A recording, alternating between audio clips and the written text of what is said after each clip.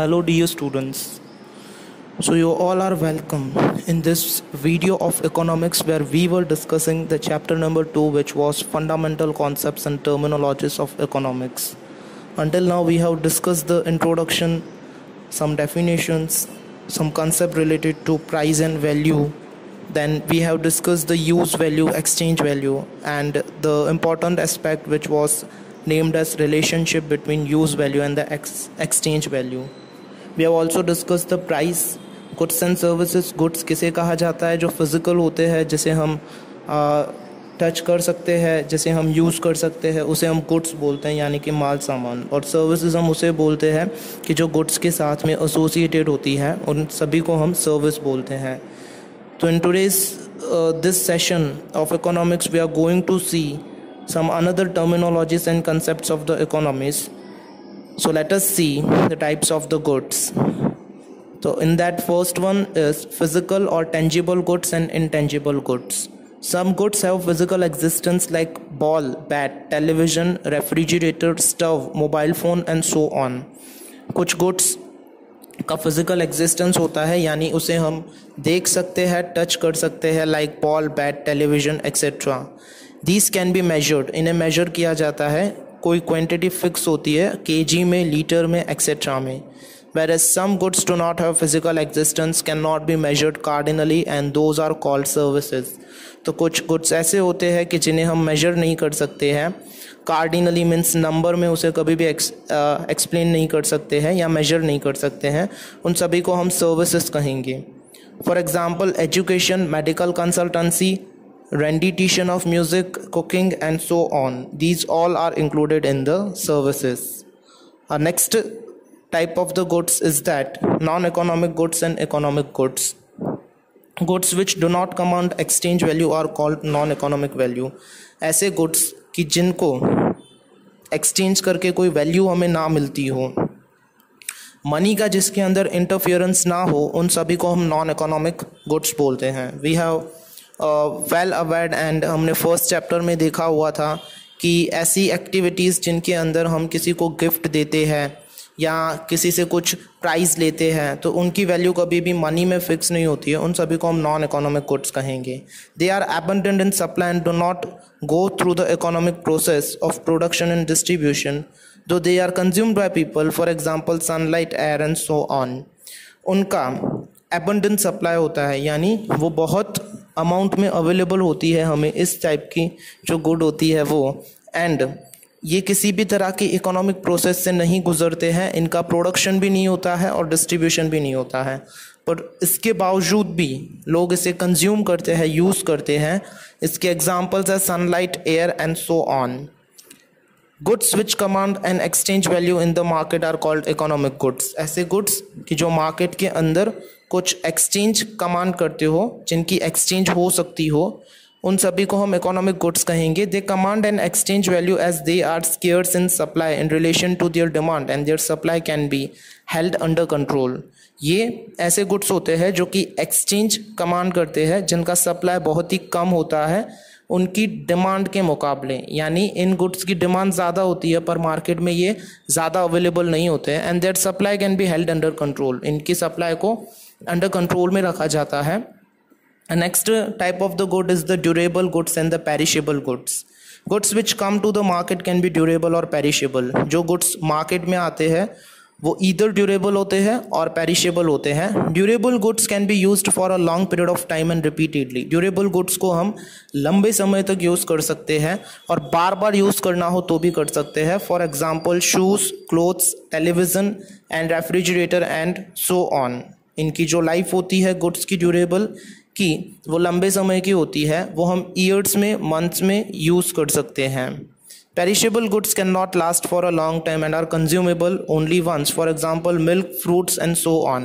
Perishable goods ज़्यादा लंबे समय तक टिक नहीं सकते हैं और इसे हमें इमीडिएटली कंज्यूम कर देना पड़ता है और ओनली वंस, यानी कि एक ही बार इसको हम कंज्यूम कर सकते हैं.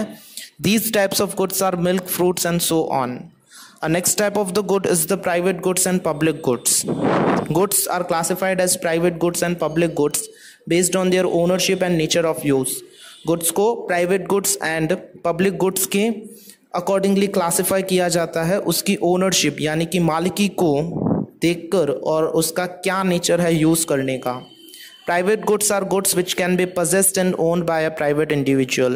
She or he takes all decision regarding these goods. Private goods ऐसे होते हैं कि जो प्राइवेट यानी कि एक इंडिविजुअल पर्सन होता है जिसे ओन करने वाला होता है, किसी पर्टिकुलर एक ही पर्सन की ओनरशिप होती है, उसके अलावा वो गुड्स यूज़ नहीं कर सकता है और वही उन्हीं गुड्स की देखभाल करता है, टेक केयर करता है।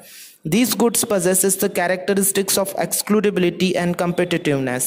ये गुड्स ऐसे होते हैं कि जिनके अंदर ये खासियत होती है कि ये दूसरे सभी को यानी कि प्राइवेट जो ओनर होता है उसके अलावा और किसी को यूज़ करने की इजाज़त नहीं होती है और कम्पिटिटिवनेस इसके अंदर नहीं आ सकती है, क्योंकि सिंस एक ही बंदा ऐसा है जो किसी गुड को यूज़ कर रहा है तो वो उसी के लिए ही important होती है। Excludability means once a good is owned and being used by one individual, another individual cannot possess and use it at the same time.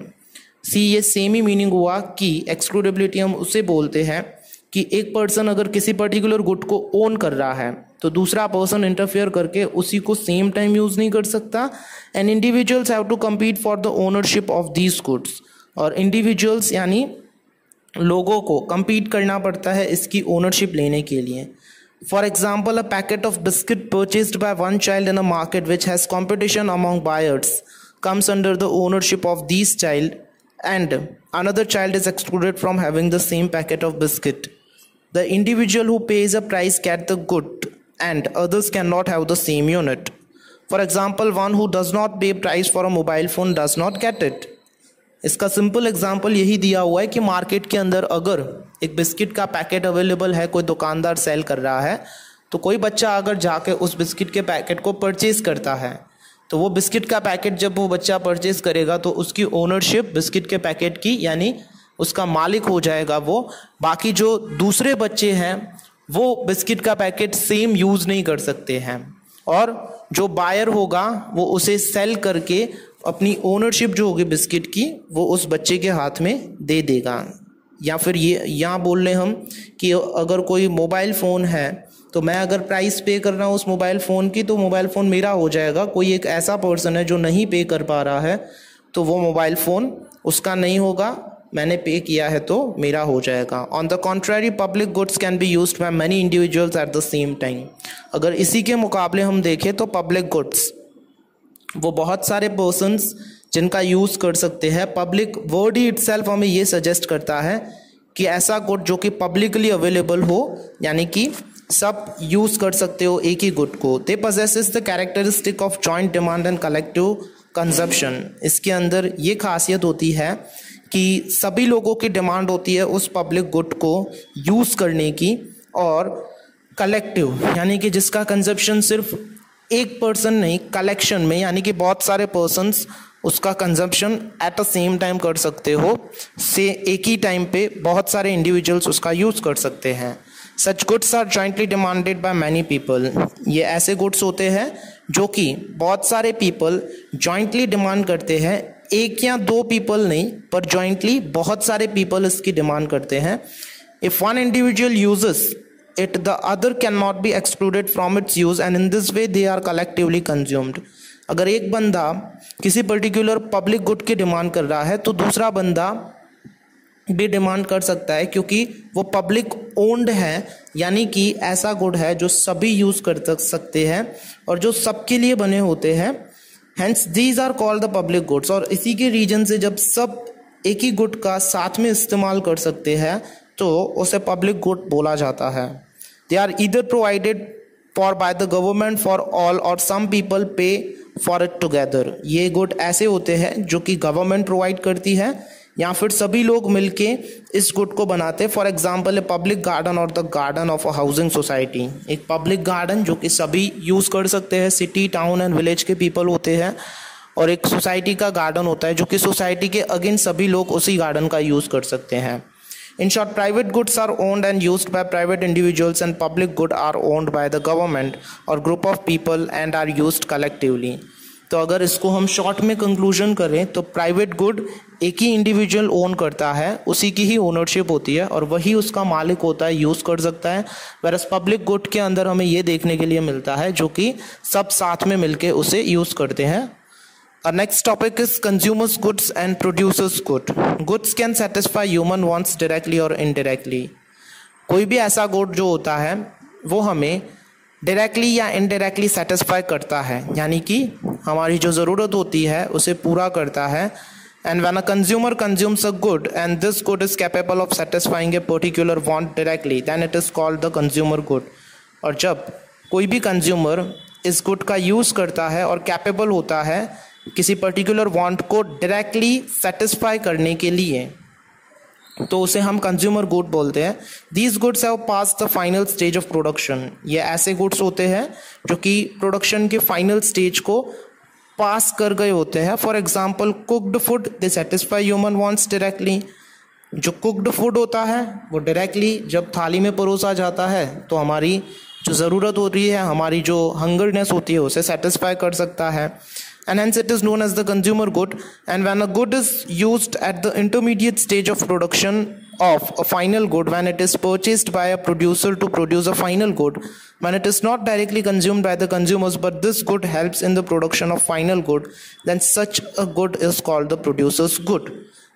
और ऐसा कोई गुड जो कि इंटरमीडिएट स्टेज ऑफ प्रोडक्शन, यानी कि प्रोडक्शन की जो प्रोसेस होती है वो बहुत बड़ी होती है। पहले रॉ मटेरियल लाना पड़ता है, फिर मशीनरी में से उस रॉ मटेरियल को पास आउट होना पड़ता है और लास्ट में जो प्रोडक्ट बनती है उसे फाइनल प्रोडक्ट बोल सकते हैं। अब कुछ ऐसे गुड्स होते हैं जो कि फैक्ट्री में पहले रॉ मटेरियल यानी कि कच्चा माल के तरीके पे लाया जाता है, उस पर प्रोसेस की जाती है। कच्चा माल ऐसा होता है कि जो कंज्यूमर्स डायरेक्टली उसे यूज़ नहीं कर सकते हैं, तो जो गुड को फैक्ट्री के अंदर प्रोसेस में से पास आउट हो जाना पड़ता है उन सभी को हम प्रोड्यूसर्स गुड्स बोलते हैं। For example cotton used to make cloth. Cotton कोई भी कस्टमर या कंज्यूमर डायरेक्टली यूज़ नहीं कर सकता है जब तक उसमें से कपड़ा नहीं बनेगा। तो कॉटन जो कि फैक्ट्री में यूज़ होता है वो एक प्रोड्यूसर्स गुड है। Machine used in factories to produce garment. Machines जो यूज्ड होती है फैक्ट्रीज के अंदर गारमेंट्स यानी कि कपड़ा बनाने के लिए। अ tractor which facilitates in producing food grains, A utensil used to cook food etcetera, they satisfy human wants through the final good and not directly. तो ये कुछ जो हमने एग्जांपल्स देखे। ट्रैक्टर तो जो यूज़ होता है फार्मिंग के अंदर फूड ग्रेन्स को प्रोड्यूस करने के लिए, या फिर कोई ऐसा बर्तन हो जो खाना बनाने के काम आता है। तो ये सभी जो गुड्स होते हैं वो प्रोड्यूसर्स गुड्स होते हैं, उनका डायरेक्टली नहीं पर इनडायरेक्टली यूज होता है। Here are types of the goods topic is finished. Now let us see the another topic which is wealth and welfare. Wealth का मतलब संपत्ति होता है और welfare मतलब अच्छाई। तो concept of wealth and welfare frequently appear in economic discussions and are important in economics and hence must be clearly understood at this stage. Wealth का कंसेप्ट इकोनॉमिक्स में बार बार यूज़ होता है और दोनों को साथ में यूज़ किया जाता है, वेल्थ एंड वेलफेयर को। तो लेट अस सी क्या कहना चाहता है ये topic. Meaning and characteristics of the wealth. Since the time when Adam Smith gave the definition of economics in the context of the wealth, the subject of wealth become extremely important in economics. तो जिस वक्त से लेकर Adam Smith ने economics की definition दी है wealth को लेकर, यानी कि संपत्ति को लेकर जिसके अंदर सब कुछ इंक्लूड करता है, तब से लेकर ये वेल्थ का जो टॉपिक है वो बहुत इंपॉर्टेंट हो गया है इकोनॉमिक्स के अंदर। Let's see the meaning in the understanding of Alfred marshals idea. अगर एल्फ्रेड मार्शल की आइडिया को हम समझें तो wealth is something which is useful, scarce, capable of getting exchanged and can be owned by somebody. तो wealth एक ऐसी चीज है जो कि यूजफुल है, स्केर्स यानी कि जिसकी कमी है, शॉर्टेज है, जो कैपेबल है किसी भी गुड को एक्सचेंज अगर हमें करना है, और जो कोई पर्टिकुलर पर्सन ओन कर रहा है। Now let us take one short example कि अगर किसी पर्सन की हम बात कर रहे हैं, वो बिजनेस कर रहा है, तो बिजनेस के अंदर जो बिजनेस की बिल्डिंग होगी वो बिजनेसमैन के लिए वेल्थ होगी। बिजनेस के अंदर जो मनी होगी वो उसकी वेल्थ होगी। जो एसेट्स होंगे, फर्नीचर, कंप्यूटर वगैरह जो भी होगा वो सब उसके लिए वेल्थ होगी। तो यही हुआ कि कोई पर्टिकुलर एक ही पर्सन उसे ओन कर रहा है। इसकी कैरेक्टरिस्टिक्स अगर हम देखें तो first one is it should possess the characteristics of usefulness. It must be useful in satisfying human wants or needs. Wealth उतनी कैपेबल होनी चाहिए कि ह्यूमन नीड्स को, ज़रूरतों को सेटिस्फाई कर सकती हो. Therefore goods which are useful in satisfying needs of human beings are wealth. तो ऐसे गुड्स जो कि यूजफुल होते हैं ह्यूमन बींग्स की ज़रूरतों को पूरा करने के लिए, सेटिस्फाई करने के लिए, for example house, vehicle, precious jewellery etcetera, ये सब वेल्थ में इंक्लूड होते हैं. It should be scarce. Those commodities which are scarce in supply in relation to their demand and possesses exchange value besides being useful are called wealth. ऐसी commodities जो कि scarce होती है सप्लाई में, जिनका सप्लाई कम होता है डिमांड के मुकाबले, और जो कुछ ना कुछ एक्सचेंज वैल्यू देती है, मतलब कि जिसको एक्सचेंज करने के से हमें कुछ ना कुछ मिलता है, उन सभी को हम वेल्थ में इंक्लूड करते हैं. Goods which are useful but not scarce, ऐसे गुड्स जो कि यूजफुल है बट स्केर्स नहीं है, जो कि बहुत अवेलेबल है, बहुत अमाउंट में अवेलेबल है, and do not have exchange value, जिनको एक्सचेंज करने से हमें कुछ भी नहीं मिलता है. Like sunlight and air are not called wealth in economics. Sunlight और एयर को वेल्थ नहीं माना जाएगा इकोनॉमिक्स के अंदर, क्योंकि उसको एक्सचेंज करने से हमें कुछ नहीं मिलने वाला है. सो दैट इज वाई ऐसी चीज़ें इकोनॉमिक्स के अंदर जो हाउसिंग है, प्रॉपर्टी है एक्सेट्रा, उनसे एक्सचेंज वैल्यू मिलती है, जिनकी कुछ वैल्यू होती है, उन्हीं को ही वेल्थ कहा जाता है. इट शुड हैव फिजिकल और intellectual existence. Wealth should have an existence which can be exchanged. Wealth का एग्जिस्टेंस होना चाहिए तो ही हम उसे एक्सचेंज कर सकते हैं. अगर दिखती है तो ही वो एक्सचेंज हो सकती है. हम ये नहीं बोल सकते कि कोई ऐसी चीज़ है जो दिखती नहीं है तो वो एक्सचेंज भी हम नहीं कर पाएंगे. The ability to understand the aptitudes of human beings, their physical abilities etcetera are the इनेट abilities and assets of human beings and are usually not exchanged. ऐसी चीज़ें यानी कि किसी पर्टिकुलर ह्यूमन बींग की समझने की क्षमता, उसका नॉलेज, उसका एप्टीट्यूड, उसके अंदर कितना ज्ञान है, उसकी फिजिकल एबिलिटी, वो क्या कर सकने के काबिल है, वो सब इनेट अंदर की एबिलिटीज़ होती है जिसे हम एक्सचेंज नहीं कर सकते हैं. तो यूजुअली उन्हें हम वेल्थ नहीं काउंट कर सकते हैं. वेल्थ वही होती है जो दिखने में आती है और जिसे हम महसूस कर सकते हैं. In today's world, however, the intellectual abilities of human beings, like the ability to create new ideas, are exchanged for money in the market, and hence the intellectual ability to create novel ideas and goods is called wealth. Yet the ability of a scientist to think is her quality and not wealth, but the novel idea created by the scientist is wealth. तो हमने discuss किया किसी का knowledge, किसी का intellectual, उसमें क्या करने की कैपेबिलिटी है, वो हम एक्सचेंज नहीं कर सकते. पर आज के इस मॉडर्न पीरियड में जब इतने प्रोफेशनल पर्सन्स अवेलेबल हैं, जैसे साइंटिस्ट कोई अवेलेबल है, उसका माइंड बहुत ही शार्प है और वो मेडिसिन बनाने के लिए जो नॉलेज यूज़ करता है, तो उस नॉलेज को वो जब एक्सचेंज करेगा मेडिसिन बनाने के लिए, उस मेडिसिन में से जो सेल करके जो मनी आएगी, तो साइंटिस्ट ने जो आइडिया लगाई मेडिसिन बनाने के लिए, वो उसे भी वेल्थ के अंदर कैलकुलेट किया जाएगा. ये अभी काउंट किया जाता है, बट एंशिएंट पीरियड में बहुत लंबे समय के पहले ये नहीं किया जाता था. तो एबिलिटी जो होती है साइंटिस्ट की कुछ न कुछ बनाने की, उन सभी को हम वेल्थ बोल सकते हैं. Next one is wealth constitutes goods which are capable of exchange. Wealth goods को कंस्टिट्यूट करता है कि जो कैपेबल होता है कुछ न कुछ एक्सचेंज करने के लिए. Wealth is an economic concept and therefore must be capable of getting exchanged. Wealth एक इकोनॉमिक कंसेप्ट है, देयरफॉर उसे जब हम एक्सचेंज कर रहे हैं तो कैपेबिलिटी होनी चाहिए इक्वली कि वेल्थ को जब एक्सचेंज किया जा रहा है तो वो दिखने में आती हो. Wealth is meant to satisfy present as well as future consumption.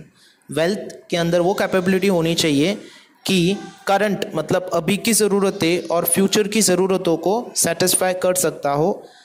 Example, a house purchase today satisfy the present of housing and can be sold in future to by other goods. तो अगर कोई house अभी purchase किया जाता है और future में housing की हमारी जो नीड होगी शेल्टर की, उसे तो सेटिस्फाई करेगा ही करेगा, पर अगर फ्यूचर में उसको सेल करके कुछ गुड्स एंड सर्विसेज हम बाय कर सकते हो, उसे ही हम वेल्थ बोल सकते हैं।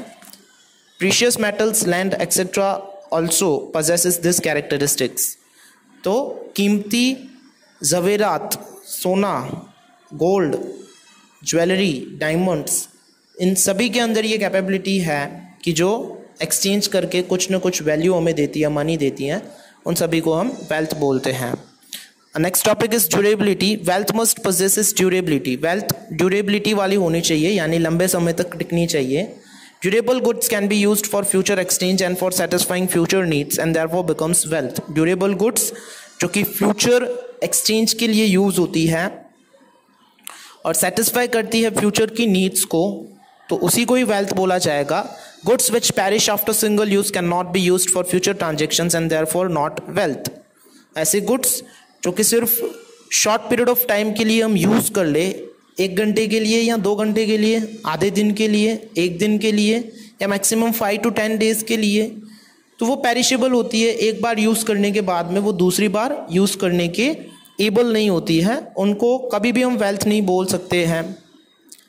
And however, if food grains can be stored in cold storage for long time and their market value increases in future, then those become wealth। और ऐसे फूड ग्रेन्स या ऐसी फूड की जो प्रोडक्ट्स होती है जो कोल्ड स्टोरेज में स्टोर करके रखी जाती है, पर फ्यूचर में, आने वाले फ्यूचर में उसे निकाल के सेल की जाती है, क्योंकि जब हमने स्टोर की हुई थी तब हमने चीपर प्राइस यानी सस्ती बाय की हुई थी। जब हम फ्यूचर में सेल करेंगे तो उसे ज़्यादा मनी पे सेल करेंगे एंड देयरफॉर उसे फिर एक वेल्थ बोला जाएगा। Hence new technology can redefine wealth. और जो न्यू टेक्नोलॉजी आई है वो वेल्थ को बनाती है, उसकी डेफिनेशन जो है वो चेंज हो गई है। So until now we have seen the types of the goods and wealth and welfare and its characteristics. In the next session, we'll see the factors of production and relationship between the wealth and welfare. Until now, thank you for watching this video, students. Very goodbye.